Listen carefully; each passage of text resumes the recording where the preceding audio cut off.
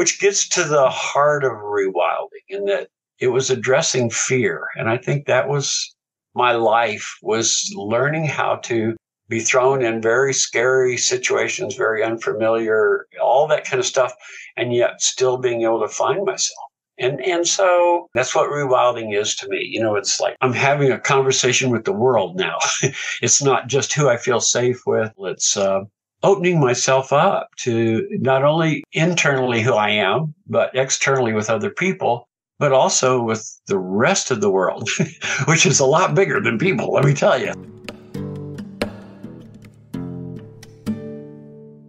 Hello and welcome. As always, I'm Abbie. This is Stories Lived, Stories Told. And today, I invite you to join me in conversation with Mark Edwards as we take a communication perspective on rewilding.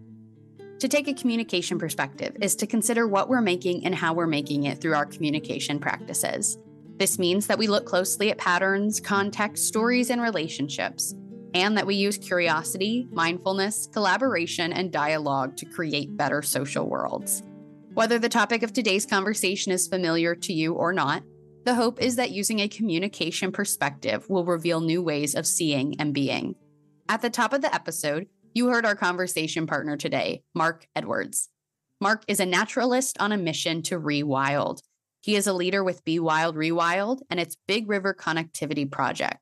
He also worked for the Iowa Department of Natural Resources for 30 years, where he led restoration efforts across the state. Today's conversation with Mark is kicking off our next series.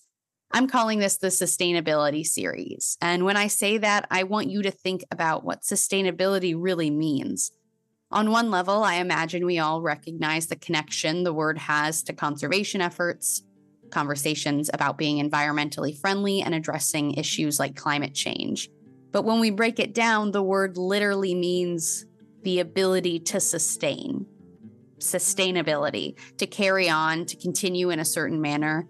And the question of sustainability is a really important one. It matters that we ask ourselves, are our practices, are our ways of being sustainable as it relates to ourselves and our own well-being, but also to the earth and to non-human beings as well. In this conversation, Mark is going to teach us about rewilding specifically, which is the process of restoring usually land back to its natural, uncultivated state. But as we're going to hear today, it means a lot more than that to Mark, and truthfully, he's still figuring it out. So let's start the conversation with Mark.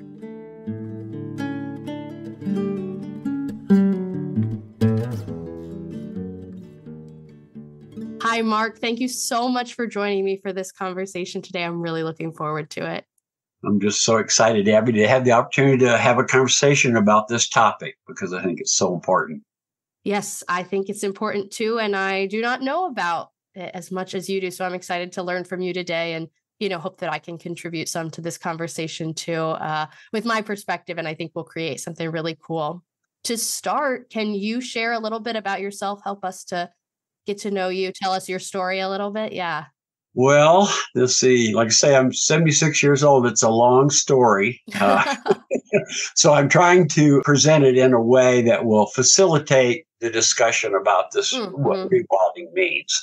And I think, at first I need to clarify that I'm still don't know what it means. I'm still looking into exploring that. And I do that, the exploration with other people and with other beings out there. So that's my history, and my story is going to explain that to some degree, I hope. Mm-hmm. So it starts out, I guess I did a presentation for Audubon here not too long ago, and they're bird oriented, so I was thinking in terms of bird, and then I went back to I remember my parents were like factory workers in Indianapolis. And so on the weekends, they would escape and we would drive out into the countryside. And I was the firstborn, and so they would get me out there and we'd go look at cows and stuff. But my mother would always tell me, oh, your first word was bird, because I'd see these things moving by, And so I have a thing with birds that I listen to. And so from that, then on that level of our human level, my dad joined into the military and went off to war. And that meant we moved immediately from that area. We moved over to California, And then I think after about a year and a half, we moved to New Mexico. And then after that, a few years, we moved to Texas. And so we were constantly moving every year or two. The longest place I've ever been was 3 years before I got here. And so that exposure to these various cultures, because when we were in Texas, we were at the very southern tip of Texas. So we had a lot of exposure to that culture and to those languages and stuff, which, of course, I didn't really understand on some levels, but I ended up playing with kids. And so we had to learn to communicate, even though we didn't understand the languages so much. And so that kind of continued on. And then, go into various steps there anyway, but I could do all bird stories everywhere we learned because that's where I kept connecting through birds. But we moved to Florida. My father went to college in Tallahassee to further his education. And in that point, that's when I started getting a little bit more freedom to run out there. And so I'd climb trees, and then I'd have these bird experiences in the trees and stuff with the birds. And so then we go on and we moved to Florida. Then my grandparents moved there. So we had a long-term connection to there because every time we'd move, we'd come back to go visit the grandparents. And so that was Florida. And so that was kind of a base in a way for me. And then we moved to Japan, and that was in my junior high years. And so that was a large military school, hundreds of people, and kind of a lot different than what I was used to because smaller schools locally and stuff. And so we ended up there going out, living out in what they called the rice paddies. And so we lived off base. And, I ended up playing a lot with Japanese people, which couldn't understand in a way and everything. But we learned to share things. You just do that. And so I felt really fortunate that way. And there was all kind of different bird stuff going on there. And so that was I really appreciated my parents, no matter what. They were really good about getting us outdoors and going places and not afraid to jump out into the world. And at that time, give you one example, I used to have to ride the train. I'd ride the train into downtown Tokyo, and I'd go to the dentist. And I'd do that by myself, and I'd be walking through crowds of hundreds of Japanese people, anti-American, screaming, yelling, anti-American stuff. And I never once felt threatened ever there. I mean, it was just a whole different society way of relating and politeness and taking care of. It was just really affected my life. And so then at that time, I was kind of getting in trouble in that I was not happy with moving all the time. You couldn't keep any friends. You move, you end up with friends that are a little scary, because they're a little disconnected from everything too. And so you ended up getting in trouble and doing things I regret and things like that. And so that was a big change in my life. And right when things were really coming to a head of, I hate everything. I hate my parents, all that kind of stuff. And then we moved to Sergeant Bluff in Iowa, which is on the Missouri River. Graduating class was 32 people. So, and most of them were farming, small town business people, not used to military brats, as we were called. So, and you try to integrate in and everything, but it was extremely hard. And so that was a chance for me to kind of disconnect again. And so when I could disconnect, I would run up into the hills, into the prairie, and where there weren't people. And I'd go up in there, and that's where I really started getting to relating to that other world besides humans, because I'd just been so immersed in that human world. And it was always a struggle in a lot of ways. But boy, once I got up in those hills, I'm skipping school. That's where I want to go. I'm trying to learn how to trap, which is horrible. How to hunt. I really didn't like hunting, but you're just experimenting with all these outdoor things that we traditionally think of as that's how you are when you're out there, and so it was a big transformation in that way. And then from there, we moved to Germany, and I was quite unhappy. We talked about going to university in Germany and, a lot of beer drinking, that kind of stuff. And I wanted to go back to where I could run around and feel comfortable and all that. So I went back to Iowa by myself and started college there and went to Ames and been here ever since. And it was kind of by the Des Moines River here, which has been my home this river as my relationship to place. And so, then through that evolving, it was anti-war time. So I went from marching in ROTC, which is reserve officer training, where you're going to be an officer like my father, and then going, I'm learning more and more about what's going on in Vietnam, and going, I don't think I want to do this. I didn't like military life. I've been drinking with the airmen.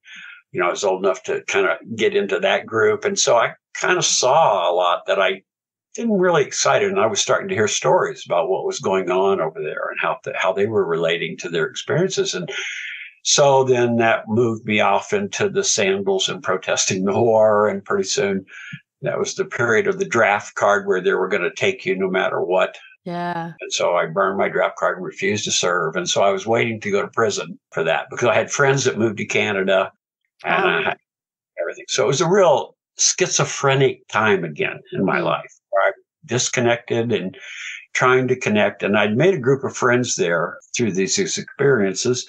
And I give you an example. I started out in math there because I really liked math. But by the time things go through in the university, I don't know what your experiences are, but it was TV lectures, 8:00 in the morning. Yes. So by into my sophomore year, I'm not doing that anymore. I'm changing. So then I moved to sociology because I had a thing about all these cultures and all this experience that really fascinated by people, all the different ways that we relate to each other and what's important and the value systems and all that. So I was really excited by that. And so that's what I graduated in. And this group that I formed, or I didn't form, but together we moved out into a farmhouse outside of town. At that time, they were calling them communes, but it was just, 7, 8 steady people. And then there'd be people filtering through, coming and going.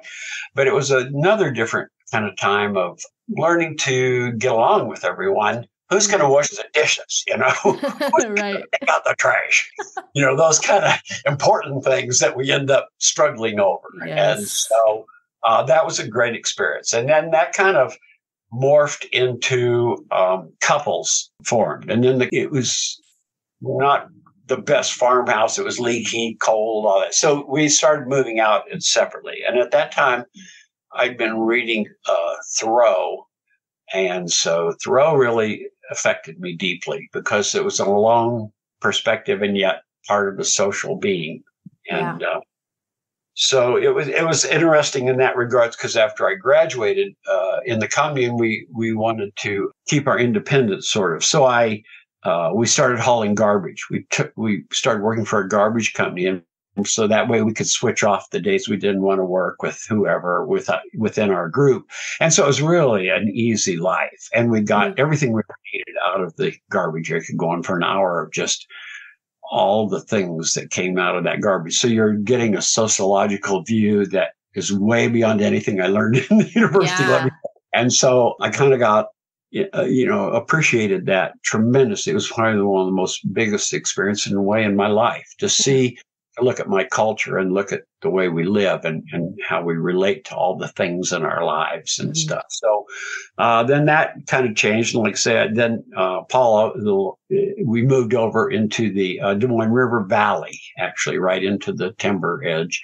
And we found a cabin that didn't have running water or electricity or anything. And so, we're going to go back to the land. We're going to get out of this crazy mad world, war, all that kind of stuff, and escape out into the woods. And so we did that. We got goats and chickens and we had coyotes in the yard. And it was just a whole different world for me. And I was learning my plants because what can I eat? I'm running around trying to figure out how to live out of that system that I found kind of scary. And so we did that for a number of years. And I think then Paula, she not only wanted to pursue a career more, we were doing construction together to make money. And then we didn't need much money, but that's how we get money. And then we living off the grid as much as we could. And so she decided, I think, more to go towards a family and back in town and pursue, because she was a very independent, very strong woman. And, the construction, one of the first women in construction and all this kind of stuff. So she ends up, going off in a path. She's managing a lumber store and stuff, so she pursued that, and tremendous knowledge and fixing things. I mean, just incredible person. And so that kind of left me alone. And so then what I'm doing is saving up my money, and then I would travel. I was just still fascinated by the world, out there. So I would take off, and some of my friends had moved to Canada to escape the war. And so I would go visit them. All right, and then I started going down to Mexico, and then I started going deeper into Mexico. And then it was Central America. And then it was like, all I wanted to do is get into wilderness. After a while, the people didn't interest me as much as that wilderness. I would go, like I said, my grandparents were in Florida, so I spent considerable time, month at a time, sometimes in the Everglades. At that time, it wasn't as restricted as it is now and stuff. So, and then boundary waters. I was lucky enough, one of the commune people and the friends had grown up, his parents had taken paddling in the boundary waters, which is one of the biggest wilderness areas in the central United States. So every year we were going there, and we'd go in for weeks at a time. And, that was a whole nother different way of relating to the world. And so you're learning, what can I eat here, your mushrooms, things like that. And, you're dependent completely on yourself, what you bring with you. And so that was helped me as an individual feel better about myself and taking care of myself and things. And so that went on every year. We swore we'd never do a year that we didn't go back and do that. But then I started going other places. I became very fascinated by Native American time, how they did time. And there's archaeoastronomy was a new field at that time, and it was clocks, and they were finding them all over and marking all kinds of, just opened the world up. It was just like, oh my gosh, Right. It isn't savage people down here, they're way ahead of us in a lot of ways. Yeah. I was really caught up in that. And so I traveled around looking at clocks, and that got to magical places I couldn't begin to describe. And so let's see, then that comes back. So I'm traveling, I run out of money, I come back, I work some, and do that. And so pretty soon a job opened up down the road, like a mile and a half at the state park.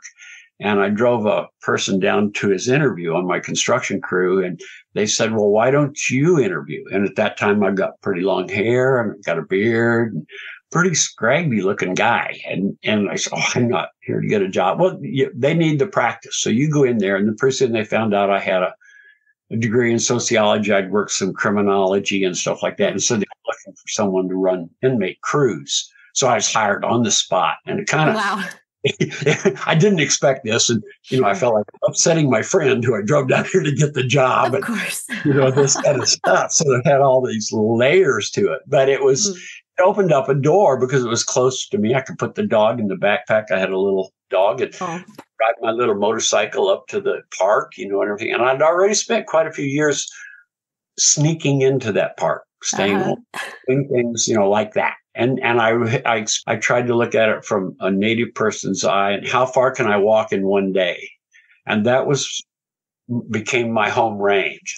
And so I went from going out looking for something to getting deeper to where I lived. And that was the big change, because then I began to really realize, wildness is right in front of me every minute, all the time. And so how do we use that to help us grow and be better human beings? So I've been really fortunate. Like I say, I'm still here in the valley, and I can't imagine going anywhere else, and I don't really even too excited about traveling anymore.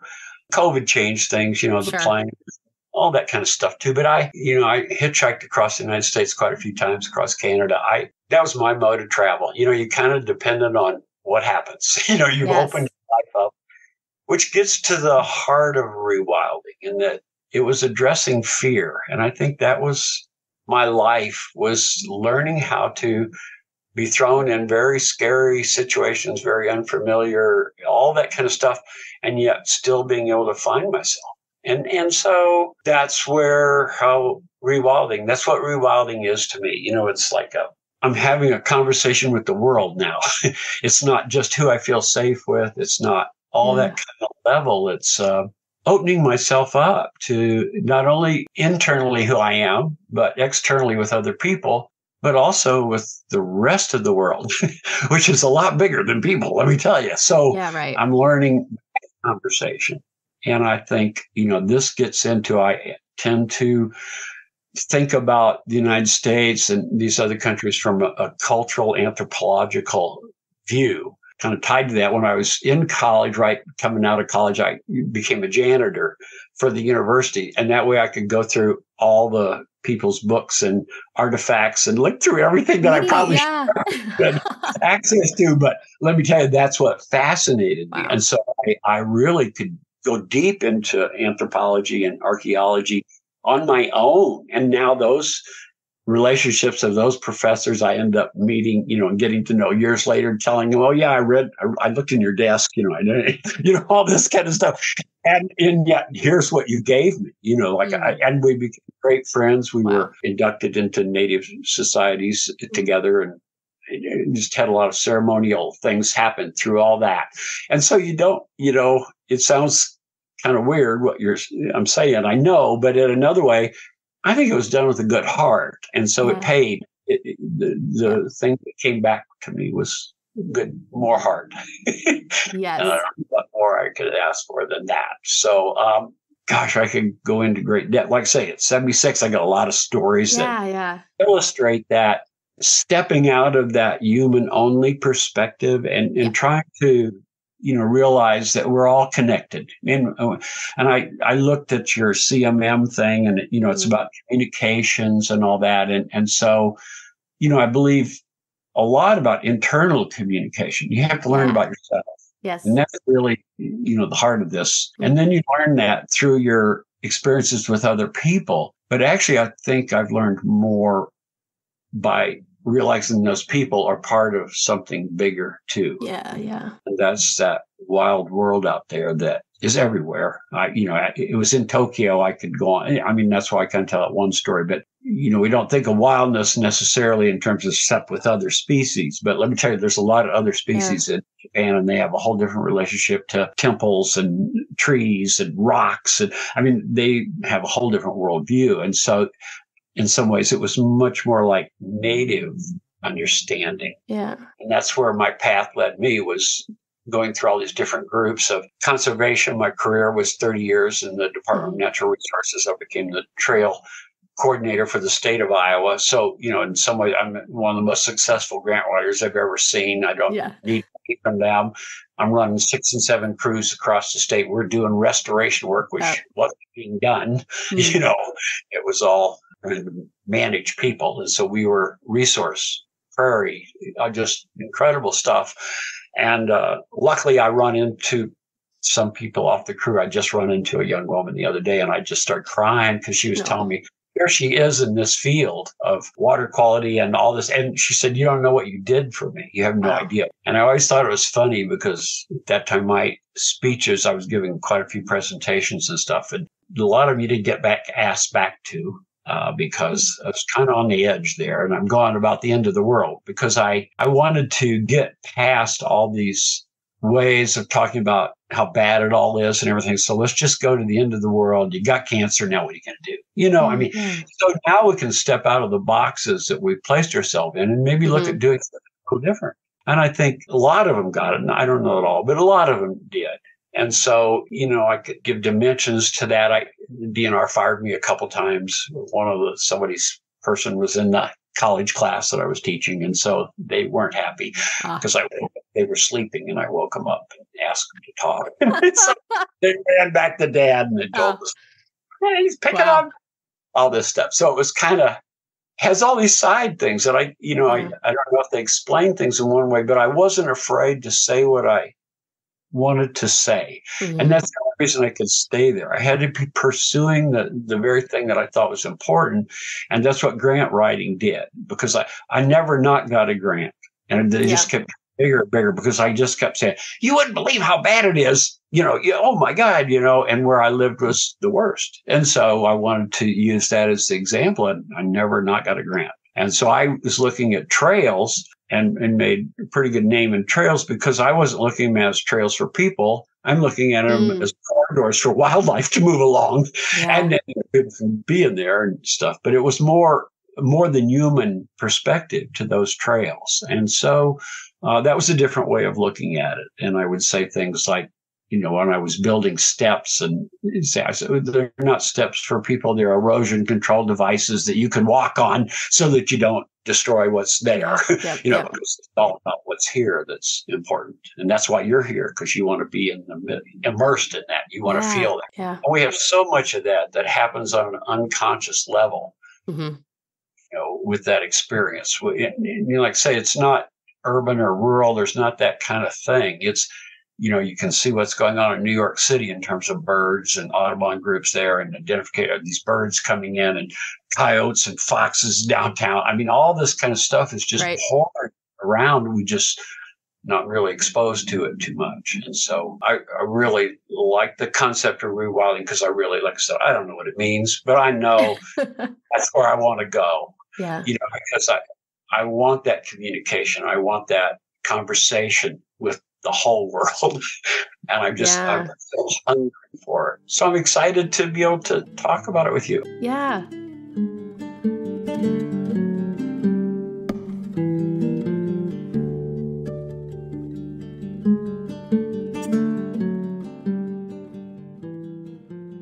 Mark, I so appreciate you sharing all of that. And, when I kind of pitched you this conversation, I said, you bring the rewilding, I'll bring the communication perspective. So here's my attempt to do that. And that what I hear in your story is so many different opportunities that you created to kind of make a different choice and to kind of decide for yourself what had value and what had meaning to you. And that is an idea that resonates with me, because that is a part of taking a communication perspective, or being what we call CMM-ish, which is, just related to the CMM theory, because it's a very expansive theory. And so we like to think that there's lots of room to be CMM-ish is what we call it. But it's about meaning making. And that idea resonates with me so much. That's such a empowering idea to me, to realize that the meaning that we have is made by us. We get to have choices about what is meaningful to us. And so I think it's a helpful lens to use to say, okay, let's say, as a country in the United States, have a certain meaning around our relationship to nature, to wildlife. What kind of new meaning could we create? Having the understanding that that is a socially constructed meaning, that's something that is not necessarily innate. We can question it and look at it and say, is that working for us? Is that working for the animals? Is this working for the earth? And I would say the answer is no in a lot of ways. So then that's what opens us up to the opportunity to say, well, what do we want to be doing instead? And what kind of new meaning can we make here? What kind of new choices can we make? What new relationships and stories can we be telling? And so I see that in your story, that there's a lot of finding new ways to make meaning, I think, and finding new ways to relate to things, which is very cool. And then the other CMM-ish idea I see and hear you saying is about what we would call mystery and emergence. And like you're saying, we don't, even in this conversation, this hour-long conversation, we kind of both are trusting each other and showing up and saying, we don't know where it's going to go. We're just going to trust that we're going to create something really cool here. And it sounds like in your story, you were really embodying that. Also saying, I'm going to leave room for mystery to see what's going to emerge. And that in and of itself is what allows you to have such meaningful experiences and deep relationships, like you said, not just with people and places, but with nature and experiences too.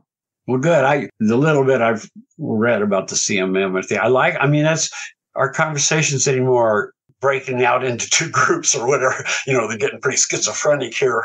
And so I think communication is really important. And I think what helps me communicate better individually with people is my conversations and relationships with more than human. Yeah.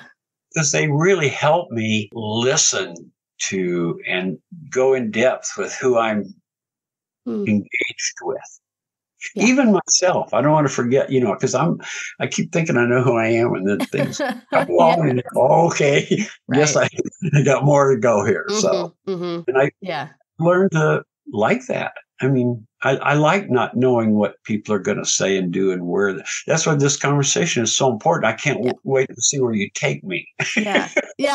Okay. Well, yes. Before we get too far ahead of ourselves, I know that we've both said that we're still learning. We're always still learning. But what is rewilding? How do you think of rewilding? Well, taking it to that conversing with each other and communicating, the communication goes to the world. So rewilding is about how do I learn to listen to the world? How do I get out of the boxes I keep placing myself in? And so rewilding has been a wonderful thing for me, and in a big part because I was doing this analysis of where I live, and then I'm adding up what land use is taking place in, like, for example, 2/3 of 36 million acres in Iowa is 2 annual species that require tremendous amounts of petroleum, pesticides, herbicides, fertilizer. I mean, it's just horrible how much poison is going on out there, and land use. So that's based on, as I understood more with ecology, the science of ecology is saying, more diversity, the healthier the ecosystem. And the healthier the ecosystem, the healthier the individuals. And that's what I think that kind of sums it all up, because it's whether you're talking about the wide world, more than human, the ecosystem, whatever, those are just ways of talking. But, otherwise we put these artificial divisions in there between us internally, us humans, us cultures, us countries, us, how we define our relationships. And so I think rewilding has been the most, if I have to use the word hopeful, which I avoid usually, but it's the most hopeful thing I know, because I know we can't keep going the direction we're going. Like for Iowa, for example, we use 98% of it. Where are you going to go there? Nothing left to keep going that direction. Yeah. And then, when I moved to the worldwide perspective and I go, we're in the highest extinction rate in 65 million years, that's before humans. And so we have no comprehension of what that means. We have no clue whatsoever. And now the conversation has moved to climate. And I think that's interesting. But climate is by far a shallower discussion to me. That's like something down the road. We can do that. We can build green energy. We can, all that kind of approach to it is using the same mindset, the same economic perspective of the world. And so, how do we get out of that box so we can really make better decisions? And so if you don't include the rest of the world in that decision, you're not going to get very far, as far as I'm concerned. And that's what I like about rewilding. So you can take that concept, and there's people doing this all over the world now. It's been funny just because I think we're realizing how devastating our cultures have been to these places. Yes. And we're surviving. Like Iowa, we import 85% of the food we eat here in Iowa, and we say we're feeding the world, but we're doing it with 2 or 3 species. Right. And so it's just ironic that we look at it that way, because we wouldn't survive if we didn't bring this food in from somewhere else, which is pretty much true anywhere you live anymore. Sure. So, I have trouble dividing out the cities, the rural and urban areas. I think that's a false dichotomy too. We're all in the same world. We're in the same boat. Yeah. When you start doing those things, your choices and your opportunities to do something better get very limited. And that's the same as in the conversation we're having. If I tell you what the reality is, that's what I'm saying. I don't know what rewilding is, but I'm excited to have the conversation with you, because we all got to be figuring out what that means. And so that's what rewilding does for me. A lot of people, I have a lot of Native friends, and they just do not like that word. They want to go matriarchy, rematriarch the world, which is, to me, growing up, was ecofeminism, which I'm very, how I went,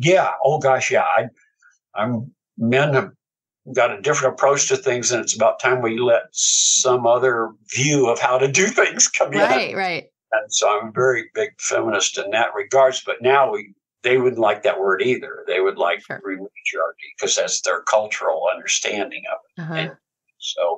And I think they also, for me, the reason I go there and work better there is because they are saying, they have a culture that says all my relations.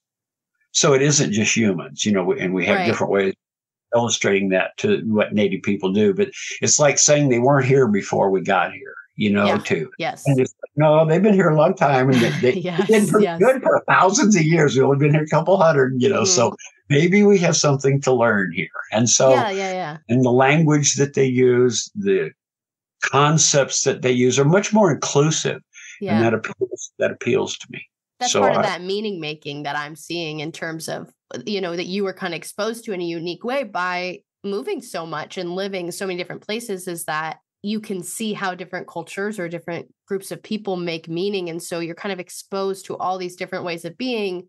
And then you can see yourself as, being able to choose or learn from other people. And that's, again, part of taking a communication perspective, or why the theory is called CMM, coordinated management of meaning, is that it's coordinating our ways of being with each other. It's not us versus them. It's not, we're better and you're worse, or we're progressed further and that's better. It's, how are we coordinating these ways of being together in a way that works for all of us? And obviously, when we're talking about that in communication, we're talking about people coordinating two different ways of being of people, but it applies, like you're saying, to these relationships we have with nature as well, coordinating these ways of being. Something that interests me is how we can see ourselves as participants in rewilding efforts, or, in an ecosystem, because like you're saying, a lot of people see themselves as removed. Okay, there's nature and then there's human beings, but we're just as much a part of that. So for you, what do you think changes when people start to see themselves as participants in that system? Well, getting back to what does the word mean, I read something one time that talked about wildness is what digests your food. It's what, if you weren't wild, you would be dead. Yeah. And dead is even a form of wildness because it's decay and you're feeding other things. So again, you've broken down more walls of how we define ourselves. And so when I think of that wildness, that opened that up, but that's also true of the more than human. I'm finding out, like, I'll give you one example. I've been out lately. We have a cougar that's down by the river somewhere. People have gotten some shot, and I'm out looking for it, because I don't work off the fear. And I think that if I had to boil down everything into it, culture is based on fear, this culture especially. And we're afraid of other people. We're afraid of ourselves. We're afraid of the world out there. Yeah. And I like to make the joke here in Iowa, our grizzly bears are ticks because everybody's afraid to go in the woods because they're going to get a tick bite and get sick. Yeah. So that fear, snakes, rattlesnake, whatever, that fear has dissipated so much for me. It's not that I still don't have fear, but it's not controlling me as much. And that's why I'm easy to step out into other cultures and other ways of talking about the world and spirituality. I could talk, forever about that in a different way. And so I've kind of lost this fear of that. And that is rewilding to me. Yeah. That is the heart of rewilding is how do we have a relationship with who we're with, where we're at, with ourselves, with everything around us, our food, everything. I mean, so that's been the best. If I could offer that up to anybody, that would be what I would offer. Because getting rid of fear is like, man, the world is magical. I mean, it's just fun. Yeah. There's so much to it that comes out of not being afraid of people. Yeah. Well, I think hearing your story and your perspective is really important and cool for me, because when I kind of look at my generation, especially, I think that, doing some of the things that you living off the grid, is kind of trendy, sounds kind of cool. People like how that sounds. Right. But a lot less people actually do it and make it happen for themselves. And so I think that's kind of my question is there of how do we get from idea to action, or from, our imagination to embodying these things that we say we value? How can we actually live it out? Because I can learn about rewilding. So I feel like I'm in this kind of first phase. I'm learning about rewilding and gaining an awareness of that. I'm trying to understand more about, the native species in the area that I'm in, and what does biodiversity look like, and kind of learning all of these new things. And that's awesome. And then that begs a new question of, okay, where do we go from here? How do you take actual action around it? And so that's what I think your story is kind of helping to share, or helping to answer that question for me of, what does it look like to take real action around that? Let me give you one example. I'll use the example that you brought up about, it's kind of trendy to live off the grid. And, because we're realizing we're going to have to do things differently. Yeah. And I think we're looking for connection because our connections are dissipating and becoming struggling. And so we're searching for that kind of thing. And so one way to put that in perspective is, this is the wildest time ever in human history. Ever. Nothing. We have no idea. We've never been here. No one's ever been here. So you can't just go back. We're going to have to figure out, how do you go forward? Well, you don't go forward. You figure out where you're at, where you want to live. and that's what going, off the grid means, I think, to people. Yeah. You form these bonds with people and stuff. And so just keep that in perspective that, it's the wildest time ever now. We are so never been here. We have no idea where to go. And we're knowing we can't continue doing a lot of things we're doing. We know that. We could analyze our culture, a lot of different ways through economic perspective, And I think the biggest part, let me tie this together, ecology. Ecology is really important to me because it's saying, what are the value systems that we use to relate to ourselves, to others, and to the more than human world. And you break it down usually into, most people think of instrumentally. How does this going to help me? How am I going to feed all this kind of, and then how am I going to get along with someone over here? And how am I going to not be terrified out here in the woods? How am I going to be living out this way? And all that, is a fear-based perspective to me. And then, so you get back to, I think, animal rights. You can talk about a lot of different ways, but when you start giving value, intrinsic value, everything has value in and of itself, irregardless of you, because it's like, you got to have something to digest your food, and it isn't you. It's wildness. It's something else. And so now we're big on probiotics, and we're all talking about vitamins. But the latest thing I've been reading about food, we went through all the thing about eating meat, people in the past living off meat and how important diet, vegetable, all that stuff. And what they found out was it's the more diversity in your food is what gives you longer life. And that's prove everything. That's That's it. That's the heart of it all. The more diversity, the healthier we're all going to be. And so I try to keep that in mind as I don't know the answers. So how do I give intrinsic value to otherness as I have to learn from them? Because that's what I am. I am them. I am I am these things. I am urban. I am rural. Anyway. I'm very privileged. And that's one of the hardest ones I struggle with, because then we step back into the social human definitions of how we're going to function. And now we've got, Palestine and Israel and all these things going on. And I don't know, those are the things that weigh, those are fear-based things. I need to have a place that isn't fear-based, because the real world is not fear-based. It's just wild. I like that.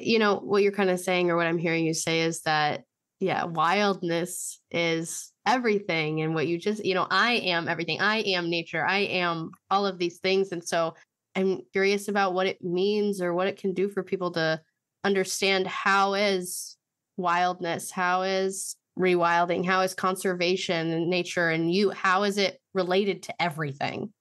Well, one good dimension to that, and I think this especially is important for you, I think with young people, I immediately, I think that's what the 60s and that representation of that old culture of war and controlling, and then anti-war, and then you start looking, that's when things really broke open, feminism, environmentalism, all these things we started questioning and looking at and trying to refigure. And I think that's really critical thinking is extremely important. And so how do we bring that forward into thing? And I wrote grants for AmeriCorps. I don't know if you're a Peace Corps in the United States, AmeriCorps, and it's mostly younger people. And I ran hundreds of people through that program. And I would always give them the end of the world speech to begin with, which threw them for a loop. But like I say, I think the more they got to understand me and the work that we were doing, they better understood what that meant. Because, we need to work with everything that's out there. And we've pretty well, manipulated and converted a lot of it into monoculture kind of thinking. And we need to step out of that. And so I felt so fortunate to be around young people. I still, like I said, the greatest reward I have is still running into these people that come up to me and go, I don't know if you remember me, but you believe what you did. And it's just, that just melts me, because it meant that they were hearing something at that age that I would have appreciated hearing more at that age.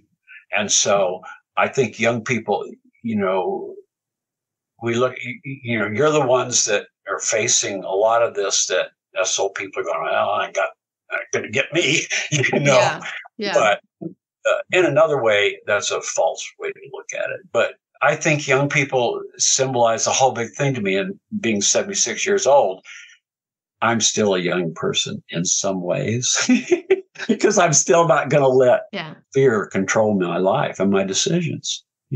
I think that's the only thing I really have to ever offer anybody, especially young people, is, you don't know where life's going. Don't be afraid. Follow your heart. You'll be fine.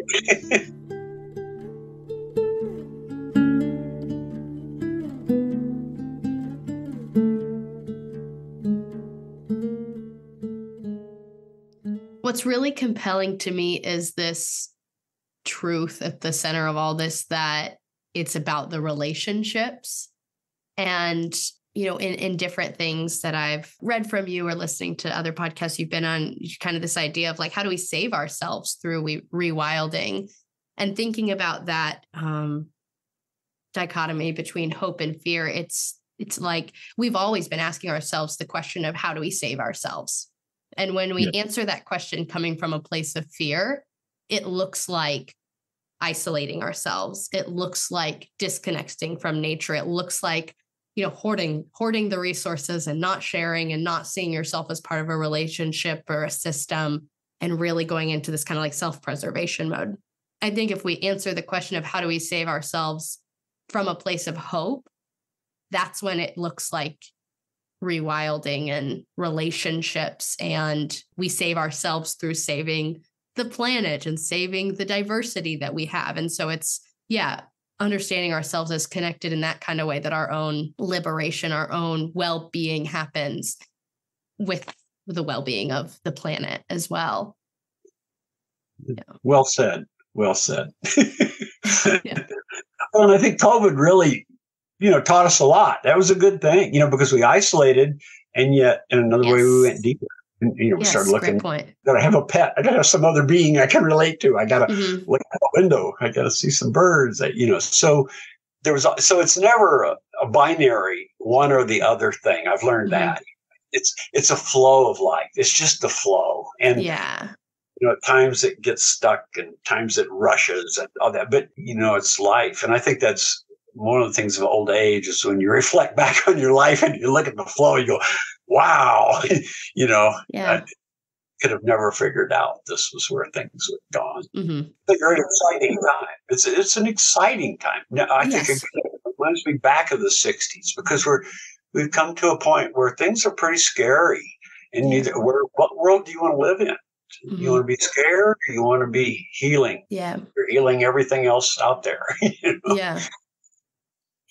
I one thing that's sticking with me from the story you shared, at the very beginning of our conversation, is that you were able to travel and see so many beautiful things. And then it kind of something, changed. And I don't know exactly what you would call that within yourself, but when you kind of found a home in Iowa and decided, oh, well, look how much is right here for me to see. You said, you're not as interested in travel anymore. And that's interesting to me, because I also created the opportunity for myself to travel in Europe for 6 months after I graduated. And it was amazing. And I loved it. And I'm excited to do more travel. But there was also a part of me that when I came home saying, oh, when can I go back? I just want to, keep seeing amazing things. But obviously that's very expensive to travel around the world. And so I kind of came to this conclusion of, well, let me remind myself that there's beauty and amazing things right here at home, in my home of Indiana or in the United States. It's just, when we see ourselves as so disconnected from nature, it can feel like, okay, I gotta, fly to a different country and go find a big mountain to hike in when it's like you obviously know, there's so many wonderful state parks in every state in the United States, and there's opportunities to connect with nature. And like, we have a state park like 20 minutes away from me. And I grew up in this area and I never knew it was there until this year. And I went and I thought, this is incredible. And it's one of my favorite places to be now, because you can be so connected to nature and be a part of it yourself. But yeah, I just think that's such a big part of it, of kind of looking in your own backyard and seeing what's the nature there and what's the role you can have there. Yeah, we could talk quite depth of that, because as young people, that's what I saw. People on the cruise, they couldn't wait to go somewhere else. And it was like the same when I was saying about the draft story. I had friends that go, well, I'm not going to serve, so I'm moving to Canada. And they moved to the wildest places in Canada. I'm still a friend. I go every other year, Vancouver Island. And oh my gosh, a little fishing village, old growth forest. And yet he's always upset because there's some development coming in. There's some thing that's just like makes him cry, and I always used to tease him. I said, well, that's because you ran away. You should have stayed here on the front line, because in Iowa, the most biologically altered state in North America, is where else would you want to be? And that's what I'm learning about the wildness. The wildness is not just externally in a state park with artificial lines and a little area we've allowed to heal a little bit, because that's where I started that career. Yes. It's realizing that, the wildness is in your stomach. It's your mind that's not wild. And that's what traveling exposes to. And you get self-confidence and you go, oh, wow, I've learned so much. And, I'm finding out who I am and I'm seeing all this different stuff. But that's always true sitting here in the chair where I am right now. I'm going through that process right in my mind. You're doing that right now too. Yeah. I hope I can help that. Absolutely. And just a funny little thing you made me think of talking about the arbitrary lines of the state park is that there's a section on the highway here in Indiana, and in the kind of median, it's, plants. And there's a sign that says, native species. And at first I'm like, oh, that's so cool. And then I'm like, this is a block in the middle of the highway. Like, what good is this doing any of us? But maybe it's the first step, into a very, very beginning of rewilding the middle of the highway. Obviously is kind of missing the point a little bit, but it is interesting and cool to see the different native species, and you have to start somewhere, I guess. Your mind did. That's what you're laughing at the sign, at the tag. Right. Your mind went wild. Yes, exactly. But yeah, you mentioned that Iowa is the most, what is it?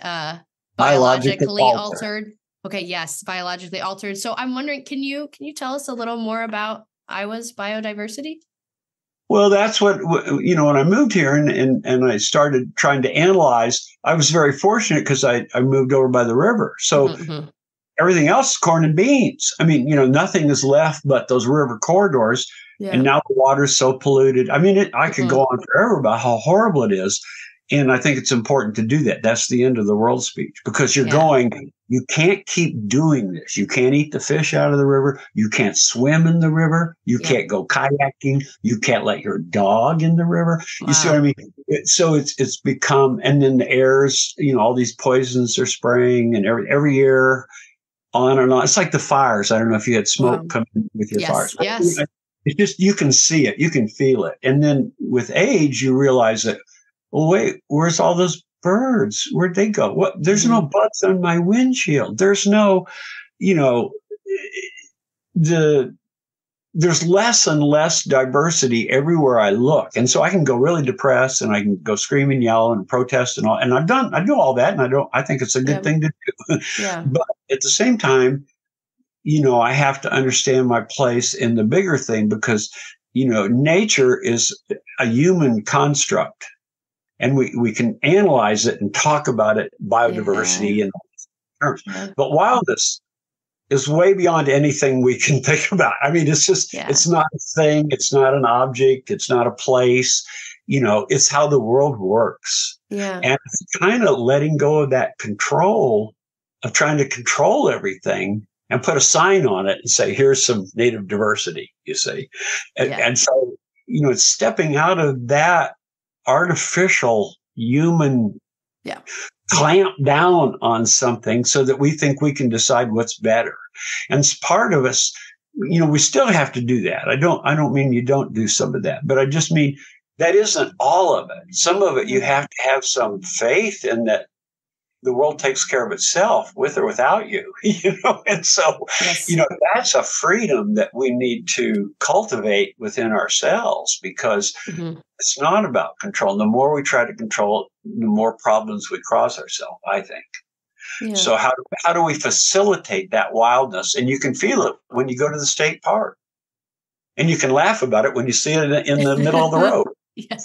I mean, that's really it. Mind is starting to become wild, and the wilder it is, I think the healthier you'll feel, and the healthier you'll understand what direction to go in with your life, what to do. And so mine led to, okay, how can I restore what was here? And then I realized I'll never restore what was here.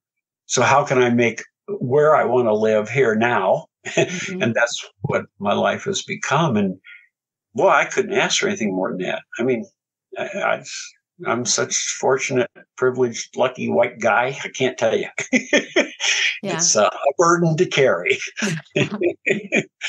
Yeah. Well, I know on your on the Be Wild, Rewild website, I've seen this language of, trust wildness, and that seemed to be a real kind of founding idea for the creation of that project. So that seems, when I first read that on your website, I had one understanding of what that meant. And now talking to you, it has another level that is trust a wildness within yourself. But I wonder if you could share a little bit more about that. What does it mean, or what does it look like to trust wildness, to really trust wildness in yourself and in the world?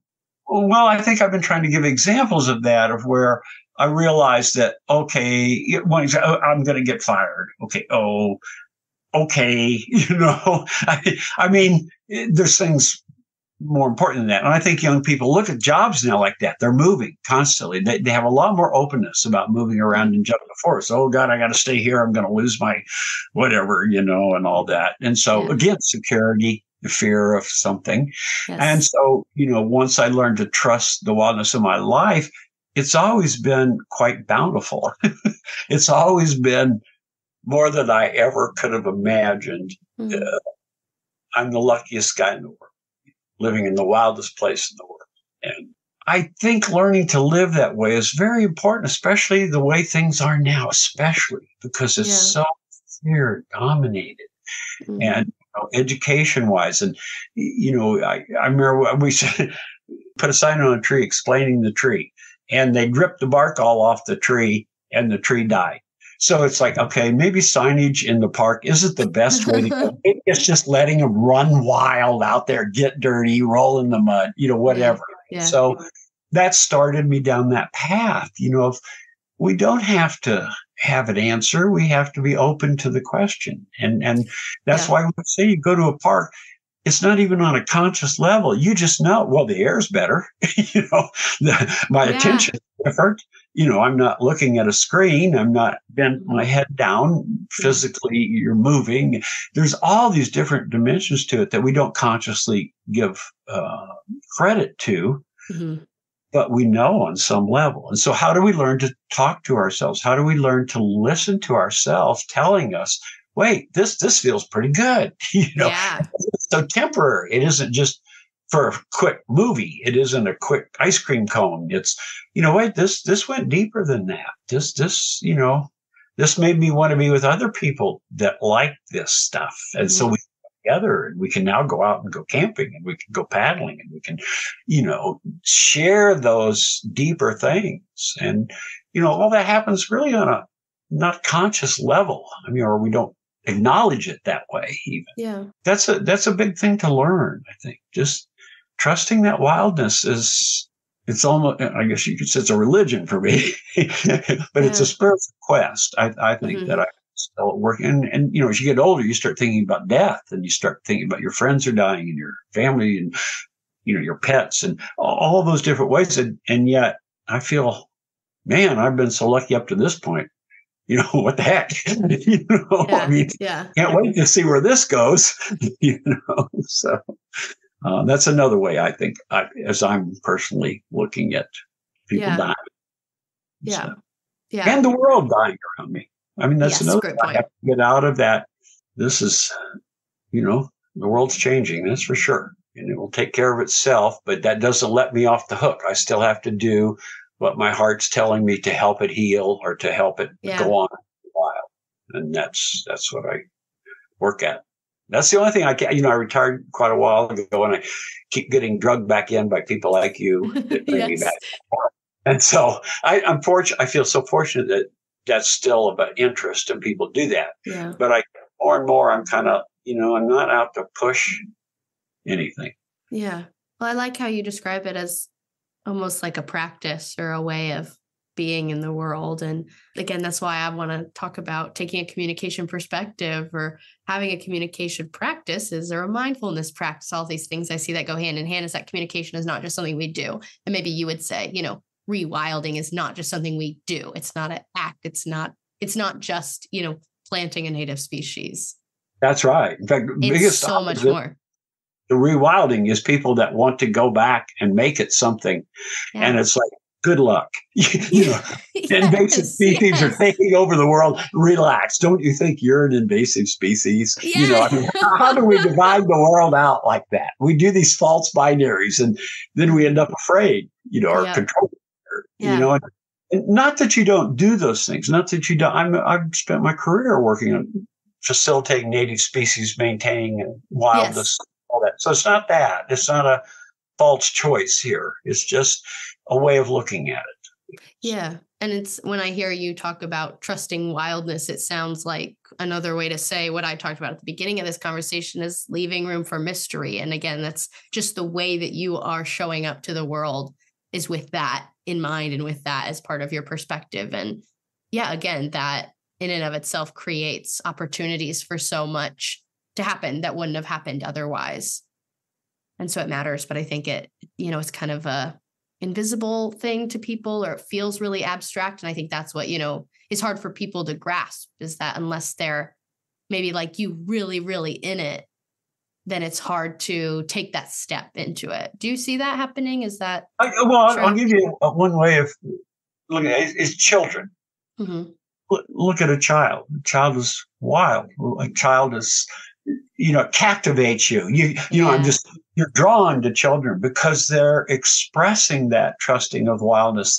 They're learning in the world. They're at your mercy, or however you want to say it, and you want to protect them, you want to take care of them. But another way, they're just going to keep going, And so that wildness in there, you learn to trust that child. And I think we're fascinated by children. I think that's why people want to have children. Mm-hmm. It's because it lets you step out of yourself and look back at that part that wasn't afraid and so exciting. And we do that with pets too. We do it with lots of other beings. But that wildness thing it's a hard thing to express. I guess that's why I don't even know still how to talk about it in some way. Yeah, right. But I know how it makes me feel. Mm-hmm. And I'm learning more and more to look at my feelings. And I think, again, back to young people, you're looking for your wildness. You've grown up enough to now you're getting encased in this culture, in this world. Now I want to go to Europe. I want to go see the world. Yes. I want to get out of this box I'm in. Yeah. And you should. But I think, again, you can get out of the box anywhere you are. And that's the heart of it. I mean, that's what we learn in our travels, and they're important. And I wouldn't say don't do it. But another way, I've gotten to the point where I just couldn't get to wilderness enough and be there long enough. I just couldn't do it. And then I realized, well, that isn't exact. I mean, now I know what's there. I get the feel. I get it. I know now. And so I'm going to grab that and take it with me wherever I go. Yeah. And that's the gift of it all, I think. Mm-hmm. It doesn't get any wilder than this right now, ever. Yeah. Yes. And we don't know what that means. Yeah. It could be scary. And it is scary in some ways. But another way, it's life. It just goes on. Yeah. Yeah. Well, one of the things, some of the language we use in CMM is to talk about creating better social worlds, which kind of feels like where we're ending in this conversation is that if we've talked about the stories we have been telling or what we have been making, and then kind of deciding, is that what we want to keep making, or is those the stories we want to keep telling, or would we like to tell some new stories? That's kind of this question that gets us to look toward the future. And like you said, this is the beginning of a conversation. This is not the end all be all. This is a, an invitation in, and then hopefully can generate just more conversations and more in people embracing wildness within themselves and their lives, and finding ways to practice rewilding, or however you would say that. And so I definitely see, everything you've talked about today, rewilding and trusting wildness as part of creating better social worlds for ourselves. And again, it's about us being participants in our social worlds, that we actually do have that power. You're saying, okay, look at where we are. We can't keep going on how we have been. So how do we create a better social world? Not only for ourselves, but for the planet, for nature, for things that are beyond human too. Yeah. And I can give you a perfect example of that when I had to think about what we were going to say here and everything. And I thought the biggest thing I really do that separates me from most people and most things is I say, I'm here to represent the frog. And so I had my little frog pin on today because I wanted to be sure and say, if we don't include the rest of the world at this table, at this conversation, it's not a very good conversation. Yeah. It's a very shallow conversation. And so I want to know how to always bring that otherness into the room, into the conversation. And I think that's really difficult for us. Our language is not set up that way. Our culture is not set up that way. Our way of thinking is not set up. But to me, that's the heart of a human being. It's the human being includes the rest of the world, because you're not alone. It's not just about you. So that's really important. And that's the most important thing. And I know I throw most people there off because I have stood up in many of me. I just went to the biggest environmental meeting in the state of Iowa, and they asked for my opinion. And I said, well, it's great, but I don't see one frog in the room here. And I meant that, as an allegory or something, in that we've talked all about the human legislatures and laws and parks, and we talked about all that stuff, but we never talked about the other species being represented. And so a big change that hit my life was we had the International Environmental Ethics Conference in Iowa before anybody knew what that even meant. Yes. So we went and had that, and we had Council of All Beings, and it was a 3-day prep thing to where we made masks, and we tried to learn about one species, and we realized that we all have a species. So we all have some bird. We all have something in our life that we've connected to. And a frog was a big one for me because it's a person in two worlds. It's a being living in two worlds. And Native people gave me a language, two hawks watching. And it was because they said, you're so good at having two views of things, just like you're using both eyes. They had all this, and it was so, it just made me cry. It was so touching because, and I could acknowledge that, we need that otherness to recognize them part of us to figure out who we are. Mm-hmm. And if we don't have them in us, when we're doing that, we've limited ourselves and our understanding of ourselves and our relationship to where we are. So, that's the biggest thing. And that Council of All Beings just changed my life. I mean, it changed. Wow. It was like we formed bonds that I've never formed with other people because they weren't being just people. They had their own other thing they wanted to speak for. And that was really powerful stuff. Wow. Well, Mark, I so appreciate your time and your perspective today. Is there anything else you want to share as we kind of wrap up our conversation? Just thank you for pursuing this conversation about communication, because we tend to limit what that word means. We don't understand really. Communication happens non-verbally. It happens all these different ways. And we need to understand how to communicate. It seems to be deteriorating as far as I can tell. Yeah. So thank you so much. Thank you. Because you've really helped me rethink about a lot of things a lot differently now too, and how to better communicate. So really you've been the help for me today, so thank you for that. That's helped. I haven't had to sit down like this for a while and do this. Yeah. Oh, well, thank you. Thanks for saying that. And yeah, I feel excited. And it makes sense to me that, the name of the podcast is Stories Lived, Stories Told. And if I could just take a second to explain where that comes from, is that there's a model within the theory of CMM called the loop model, LUUUUTT. And that's L for lived stories, and then the T at the end is told stories. So that's where the name of the podcast comes from. But then it's saying in between that are all these other kinds of stories. And the U's represent things like untold stories, unheard stories, untellable stories. So it's like, yes, there are stories we tell, and they do differ from the stories we live because we're attaching meaning to them. But then what happens when we start looking at all those other stories that aren't getting told? And so I kind of see rewilding through that lens of what are the untold stories that we're not hearing, and what are the untold stories that we could start telling, and what changes when we start telling those stories. And so to me, it just is all about stories. And I appreciate, the stories you've been able to share today. And I'm hopeful, and the way I see it is that this conversation is part of telling a new story around our relationship to wildness. Good. I'm so happy to share what it's done for me. I have a hard time expressing it, but I'm the luckiest guy in the world, So Yeah. Thank you for adding to that.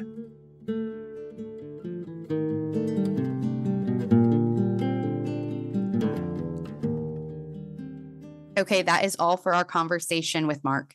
One thing I'll go ahead and point out is that if you'd like to be a part of this conversation with Mark, there's a Facebook group that he runs that you can join, which I will include a link to in the show notes. At the end of each episode, I like to offer some questions to reflect on. This acts as a next turn, so the conversation doesn't stop when the episode does. Today, the questions I would have you think about based on this conversation are, how can you embrace wildness in yourself? And what opportunities do you have to experience nature, beauty, and wilderness in your own backyard? You are welcome to reach out to me to share your reflections to these questions, as well as any questions of your own or ideas that you have. You can do that through email, the website, or by commenting on Instagram and YouTube. The reason I invite you to share your reflections with me is to stay in dialogue. Other great ways to keep dialogue going is to follow the show wherever you listen, leave a rating and review, and most importantly, share episodes that mean something to you with others. Especially because I am doing series this year and really concentrating on using a communication perspective on a wide, diverse array of topics. I think that widens the opportunity to invite people in. I am supported by the CMM Institute for Personal and Social Evolution. This podcast is just one of many initiatives designed to create space for more conversations that move us toward those better social worlds we hope to create. I'll go ahead and mention specifically one of the other initiatives of the CMM Institute, and that is the line of Cosmo activities. It's an educational series of mainly social emotional learning resources, and they're all available at our new website, which is www.cosmoactivities.com. There's really great resources for kids of all ages, and we're currently working on developing a Cosmo Parents activity, which if you'd like to be a part of that, you're welcome to fill out our survey, which can be found in the show notes and also at the website, www.cosmoactivities.com. Thank you for showing up. Thank you for being curious, and thank you for being a part of this story. I'm Abbie, and this has been Stories Lived, Stories Told.